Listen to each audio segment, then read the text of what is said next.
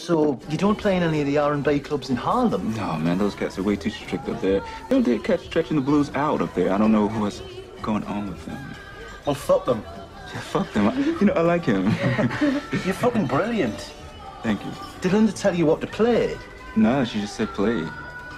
Look, I mean, I've heard pretty much everything there is to hear, and I've got to say, you know, you're tearing it apart in your hands, man. Eh? Jesus Christ, no one's got your sign. No, Jimmy, you're not really one for commitments, are you? No. Has Linda told you that I'm looking to, So you're looking for people like to work with, right? I want to manage, but I've never managed an act. I've never been managed. That's even Stephen. Okay. I'm off the tour in 3 months. I think it'd be a hell of a thing if you came over to London. London, man.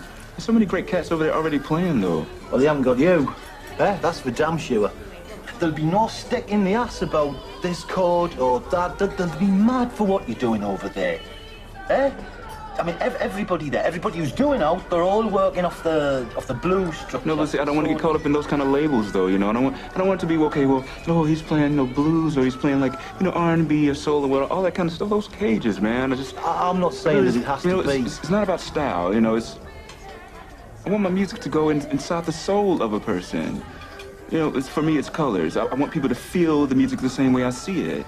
You know, it's just colors. It's it, and the rest is just painted with a little science fiction here and there. I don't want to freak you out. It's early.